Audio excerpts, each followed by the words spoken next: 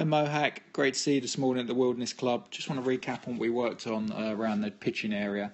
So first things first, this chip here with you on the left, you was hitting about a 10-yard chip shot, but it looks like you're hitting a full 7-iron with the width of your stance here. We can see here it's quite wide to set up, it's a bit too wide. So if we look at this guy here on the right, he's 6'3", that's Peter Hansen, and we can see his feet are almost touching where they're so narrow. And the reason why we get the feet so narrow is that it gets the centre of gravity in front of the ball. So if we was to draw a straight line from his buttons and his t-shirt, you can see it's in front of the ball. Where with yourself, you'll probably see that it's in line with the ball or slightly behind. And it just looks like there's too much weight on that right side as well.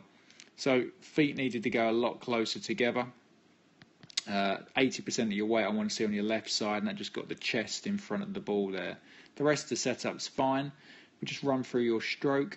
We can see here as the club goes away, quite stiff-wristed, which is fine, but as you come through to hit the ball, you're now going to see that you give it a bit of a flick. So we can see here as the club comes up, this left arm and club does not form one straight line anymore where you've let the club pass.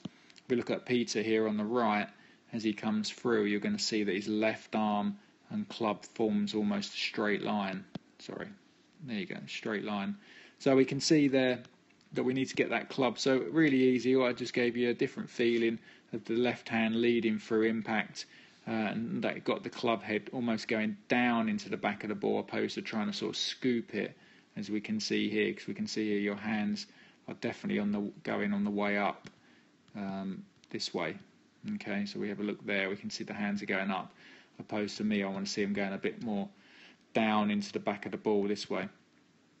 So new stance, great, get the weight on the left side, rock the shoulders, keep the left hand in front of the ball, and that was technique done. Second thing then was all about your landing spot. So at the moment you tend to land everything on the green, and I gave you the philosophy of trying to land everything sort of 4 foot on the green if possible, and then pick the right club to propel the ball the right distance. If you're always picking 4 foot on the green and the pins, say 6 foot on the green, then it's going to be your most lofted. And if the flag was obviously 40 foot on the green, it could be like a 7-iron or a 8-iron, you know, pitching it 4 foot on and letting it run. So that gave you a different sort of perception of how to chip. And then obviously if you get a really tough shot and you didn't feel like you could land it on the green, it gave you a thing. You could move that landing spot short of the green and then run it through the grass as you started to do, and you really got the feeling of that. So work on that for me. If you get anything, give us a shout, but that should really help, and I'll see you soon.